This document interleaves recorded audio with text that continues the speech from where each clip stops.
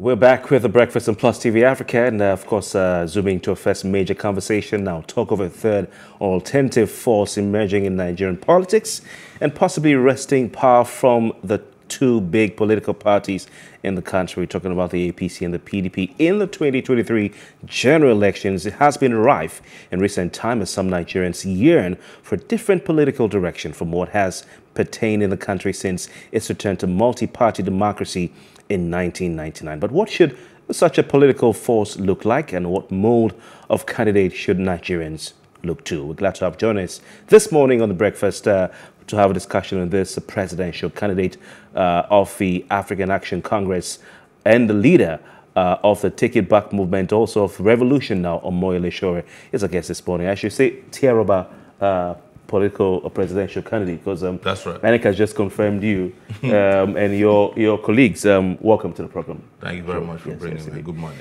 Yes. How's it been for you? Since you got out of jail. Wow. Well, I didn't really get out of jail because after I was released from the DSS detention, I was also sequestered in Abuja by a court order. What I mean is that a judge said I could not leave Abuja to any part of Nigeria. So for 3 years, I couldn't leave Abuja. I had to remain there until the Court of Appeal made a decision some few months ago that decision was too draconian and said I could leave and go to any part of Nigeria as I wanted. But they still kept my passport. So I could leave Nigeria, but I could not travel out of Nigeria. Which is why I said I never really left detention. But if you think about Nigeria itself, it's an open prison anyways. Yeah. Was it a life-changing experience for you, being in detention and also being, limited to Abuja? Well, in a lot of ways, it's never happened even in the history of Nigeria, in recent history. The first time any Nigerian was restricted to a city or town was a labor leader, Pai Modu, and it was during the colonial era. After independence, it happened to Chief Obafemi Awolowo. He was restricted to Lekki, somewhere around here, because they also claimed that he was involved in treasonable felony. He was eventually sent to prison, Calabar. So I'm probably the third person in the history of Nigeria who was restricted to a city. So I was inside detention, and then I came out and I was in city detention. Never happened. So it will be, because it's historical in nature, of course it's life-changing, considering that I have not seen my family in the last almost 3.5 years now. My younger brother was killed, murdered on the highway. I could not attend his burial. So many things really happened. And after I was released from detention, I was rearrested twice. Again, injuries were inflicted on they broke my nose bridge, a police officer. Another police officer shot me with a riot gun on the streets of Abuja, on the tie. So pretty life-changing, yes. All right, let's get to the crux of the conversation. Yes. I mean, prior to the elections that we're anticipating in 2023, there's been a lot of talks about the third force, and we've heard that there might just be a repetition of what happened in 2015, and so it feels like a lot of Nigerians are anticipating, something different away from the dominant political party. But it hasn't really, been very concrete, if you want to say. I'd like to ask you, do you think that there's a third force as we approach the 2023 election? I refrain from using the word third force because to me it's like inferiority complex to say that you are a force in a third degree, whereas the people you want to replace, who have already been abandoned and discarded by way of public opinion, are then the dominant force. If they are dominant forces, and then being a third force just means that you want to play along. I want to see us become the real force, because that's the conversation we're hearing on the street, is that people are tired of the two major big parties or legacy parties, and they're tired of people who have been participants in the governance of Nigeria that put Nigeria where it is today, the precarious situation that Nigeria has found itself, and they don't want to have anything to do with them anymore. So calling yourself a third force means there's this first force and the second force, of which you are at the back. I'm not, particularly impressed with that terminology. Okay, so let me bring you back again Yes. now. Being that you're not impressed with that, do you think that there's a real force ahead of the 2023 Yes, election? there is very, very serious forces within the grassroots who want to see a different outcome in this election. And the outcome for them don't have anything to do with those who have been part of the despicable past, as I like to refer to it. And you can feel it. You can feel it that everybody, and sometimes even the energy might be misdirected, but you can see the energy that people don't want to have anything to do. They want a clean break from the past.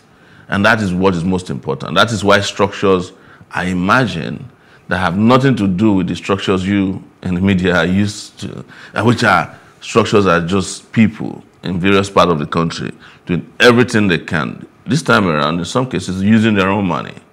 I am raising money from people. I came out of detention with no money, but people are donating through crowdfunding to my campaign. People who can afford to do that at a time of economic hardship are people who are desperate to see change. I mean, real political change, not something that will put them back where they used to be in the last 22, 23 years now. All right. We have a lot going on. This seems to be, like you've said, a sort of optimism that something can change. Yes. I mean, you started it, in 2019 with your message of take Nigeria back or take it back. Take it back, yeah. What kind of candidate should Nigerians look to salvage the situation in the country in the mode of an alternative to the PDP and APC candidates? Yes. For me, my recommendations are very, very clear. Anyone who has been part of governance since 1999 in particular, if you've been governor, you've been vice president, you've been a member of any of these political parties that we are all running away from, should not be part of those under consideration, active consideration by citizens. We have to have a clean break from the past, because we have to be careful at this time not to run from frying pan to some serious fire. And that's my recommendation, that, do it by way of elimination series. Don't have anything to do with anybody who cannot present a record that is clean and clear about their performance in the past. So that's where we should start from. All right. There's this idea of, that's what Nigerians would say, lesser evil. Some of the view that you need to look at, okay, what's the best chance of kicking the PDP and the APC out? Let's look for the candidates who have a greater chance. And then these candidates may also be thinking, okay, can we pull some of the big names, in quote, big names, from these parties, the PDP and the APC, to our side as a third force party to be able to wrest power from them? That's the first thing. So we're looking at maybe lesser evil now. What do you think about this concept of the lesser evil as far as this election is concerned? I have never met any evil that is less. Evil is evil. I've never met a junior evil or a small evil. Never heard about them before. I've never heard of an apprentice evil before. Evil is evil. Nobody should go for the lesser evil, especially when the opportunity has presented itself for you to go with the angels.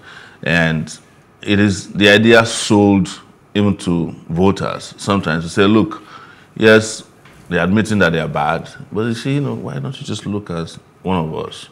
Yes, he's bad, but he's not as bad as the rest of us. That is how we got here in 2015. The concept of a lesser evil, a former general lesser evil, who has now established himself as the biggest evil to walk the face of this land. So why would anybody do that to themselves? Again, especially when you have experience at your doorstep to teach you that this is a mistake we've made in the past, and we should never repeat it. And as they say, that when history repeats itself, it's always even a bigger tragedy. But let's also talk about, it's a good thing that you've mentioned the repeat of 2015. Yes. And we understand that in 2015, there was a conversation about the third force. It wasn't maybe very prominent. Maybe it was 2019 you met. Yeah. 2015 wasn't, I didn't see third force in 2015. So we're talking about, the current government that took power at the time. And we understood that there was a measure. Yes. A measure of political parties yes. For us to have, the APC now as a government. And a lot of people describe that as a thought force. And I think that Nigerians have been waiting for, the same pattern, to have political parties come together and, adopt a certain party or, combination of several parties to form a government. Now, we know how Nigerians and a lot of persons were very, strong on this current government, and, it was the way forward. It was the solution. It would solve all of the problems. Do you think that we might just also be at the verge of, a repetition of 2015? Because if you look at the outcome, juxtaposing that with what was proposed at the time and what we're seeing now, is nothing to write home about. What can we look out for? What should we do not to repeat the same mistakes? I mean, what to do is to look at some of the parameters that led us to 2015, the hysteria, the conjuring of facts, lies outrightly being told. And the biggest mistake perhaps that was made at that time was the lack of interest in investigating some of the things that were thrown at us. When they said, oh, this person has these characteristics. People didn't even check. We didn't fact check. And most of the candidates at that time actually did not talk to Nigerian people. They didn't present any manifestos. People were on their own presenting manifestos. And the part of the hysteria at that time was people saying, well, even if I catch him robbing a bank, I'll support him. If he doesn't have a certificate that he can present a NEPA bill, I'll support him. And here we are with the NEPA bill without light. 7 years later, without electricity, everything has been shut down. If you are seeing those patterns repeating themselves, as we are seeing in some cases now. But you supported this government. No, it's not true. You never? You're a journalist. You can present. If I ever, supported Buhari, people say that because they knew that I was diametrically opposed to the corruption that was going on at that time. And everybody could have taken my stories and ran with it. People could swear by my stories in those days. I mean, when I was actively writing for Sahara Reporters, which I haven't done in like 4 years.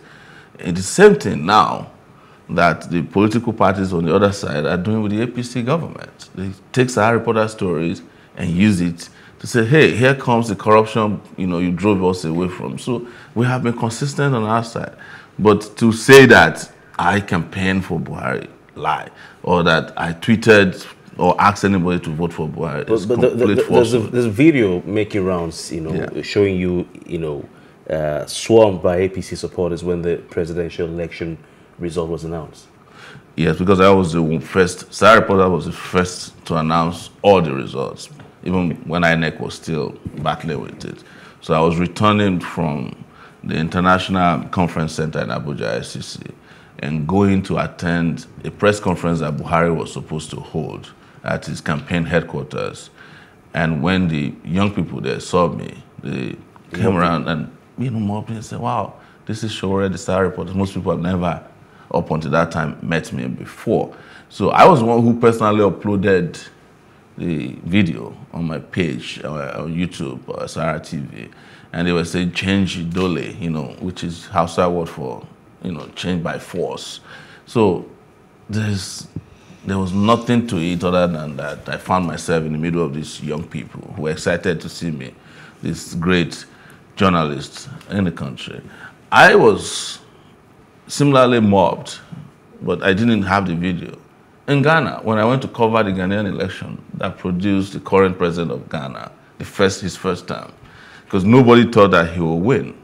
And we were reporting because we were in a hotel with all these international observers, and they had gotten the results. The Americans had gotten the results showing that this guy had won. So we broke the story. When we went to the headquarters of the campaign of this particular candidate, the current president of Ghana, and we introduced ourselves, we were equally mobbed. Like, how did you guys get the results of the Ghanaian election? So, and I still get that even up to today. Most people recognize me for my work on Sahara Reporters than they even like treat me now as an activist, because they always have a story that they refer to as one big breaking story or an investigative report that has something to do that changed their lives. Yeah. So that was what happened at that time, and they took it and ran with it, tweaked it and said, "Oh, I was jubilating." Even though I had a camera around my neck, I had a tag that enabled me to enter ICC where the election was being presented. So I never. Yeah, so the tag on the video. And PACT was almost a big deal in 2019, and not a few Nigerians hoped that would be some sort of force. It didn't work. I think you've talked about it several times. Yes. So we may not have to go into it.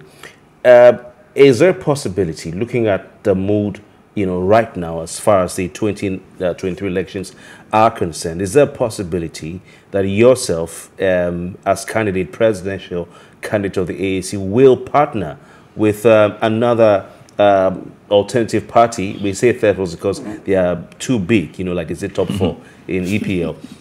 Probably maybe the presidential candidate of Labour Party, who seems to be garnering a lot of attention so far, a lot of social media support. The young people think that he is the one to lead the country forward. Are you willing to form an alliance with Peter Obi of the Labour Party in the next election? We are very different people. We are different ideologically. We are different in terms of conviction, history. That it's impossible for me to abandon what my convictions are, what my beliefs are, to form an alliance with someone who is part of the chip of the old bloc.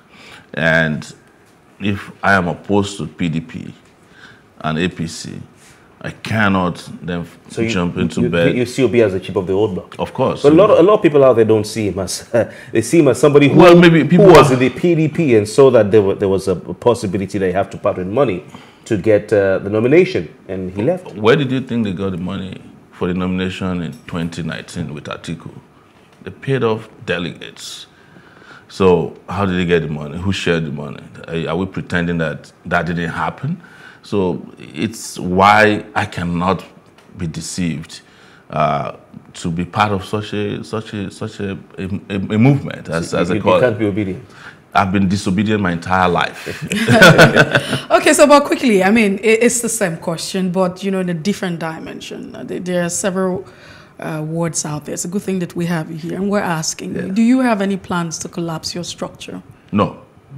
You will never, at any point in time. I might have people join a political party. What about your structure? I'm talking about your structure. Are there plans for you and the structure that you are with now, to join other structures? I just said to you that it's not possible. This is a race that will run it to the end. No matter the outcome. The finish line. All right. Yes. What kind of candidate are you? What are you bringing to the table this time? Because we're looking at the mode of an alternative, presidential candidate Nigeria should look to. For you, as one of those who are outside the top two, of the big two, as it were, what kind of candidature will you be presenting to Nigerians? Well, the cleanest break you can get from the past, this very torturous past, is the best way to describe it. You have someone who's been consistently fighting for justice for 3 decades. And like I used to tell people, I have scars to show for it. So you don't need to ask. I have history, verifiable, documented history. And I have also stated clearly, eloquently, what Nigeria needs, the solutions that we need to pull Nigeria out of the doldrums that we have been for since 62 years now. And there's no doubt that you don't have to look for it, what I represent. And for those who might have need to research, you can be clearly told that I'm the only candidate in Nigeria today with a website where I spelled out the policies and ideas. The rest of them don't have a website? Not that I know of. Oh, you know, some of them don't even have manifestos. Okay, I would have said talked about one, but I think recently. So, you know, so you can find these ideas completely explained and broken down to the level of everybody. But most importantly, if you are looking for leaders with character in the next dispensation, with integrity, leaders with vision and mission-driven leadership, here you got one, all packed into one, because this is what elections are about. What's the ideology? We're very socialist welfareists, that the people of this country must own their resources and their wealth must be distributed to them.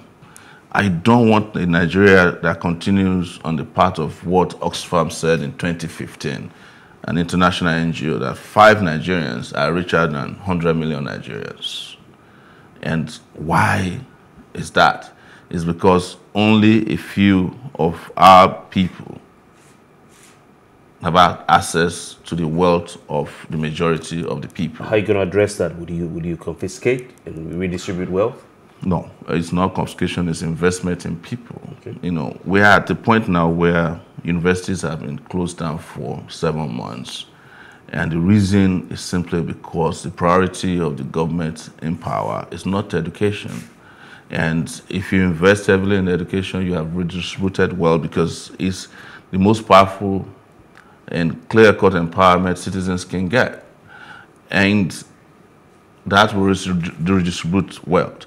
But I must also state clearly that where it is clear that we need to nationalize companies that were taken away from Nigeria by Nigerians under shady deals, we will take those countries back, because what we've discovered about all the privatization that's been done, most of it, 90% of it, is that we privatize, sell at below market rate to these individuals, and we give them grants, allowances. Yesterday, we had to give 2 companies or a few companies 16 trillion naira worth of tax rebates. And this is not the first time. You have the biggest corporate welfare policy probably in the world. But our citizens cannot afford to be given 1.2 trillion naira to reopen public universities. You have an accountant general who could steal and take home 150 billion naira. But universities cannot get 200 billion naira of their first tranche in this 1.2 billion naira arrangement that had been agreed upon since 2014. And you have 20 million of kids out of school. You have no hospitals in your country. You don't have infrastructure that is worth anything. So until that reinvestment is done in those areas, you cannot redistribute wealth. Redistribution of wealth is not only forcefully taking over properties, it's about letting the citizens own what belongs to them. All right, all right. Yes, have a bite. All right.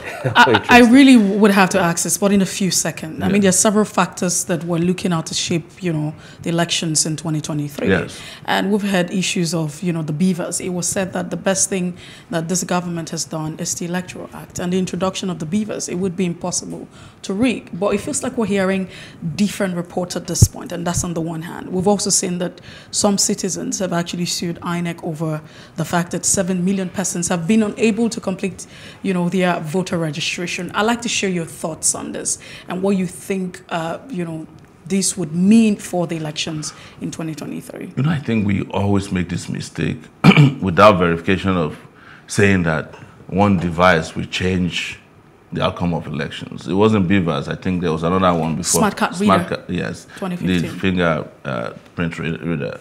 Did it work? It only worked for a few, months, and then it became a liability. It is the credibility of these electoral officers that matters the most to me. And INEC right now is suffering from credibility.